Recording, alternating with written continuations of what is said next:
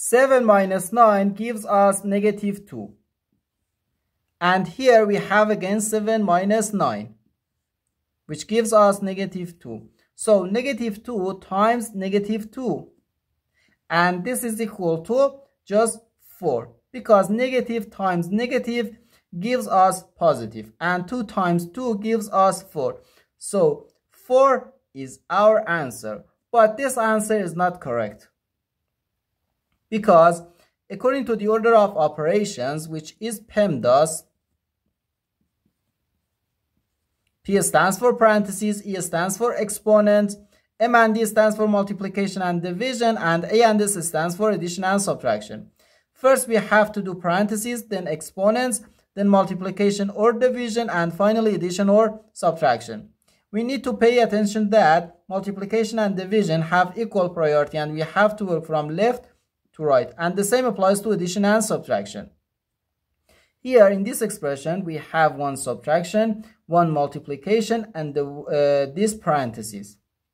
In mathematics, when a number is placed next to parentheses, it means multiplication, and we usually don't write the multiplication sign for brevity.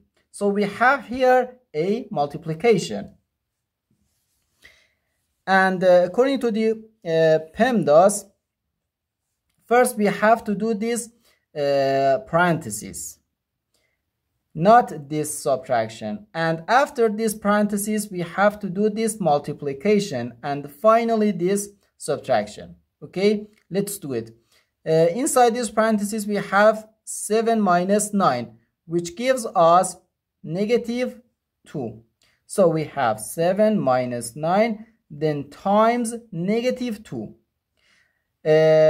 No, we have to do this multiplication because multiplication comes before subtraction in PEMDAS.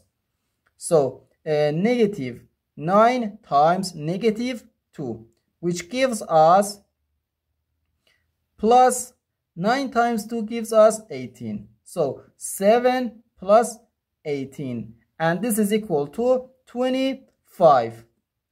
And this is our final answer to this problem.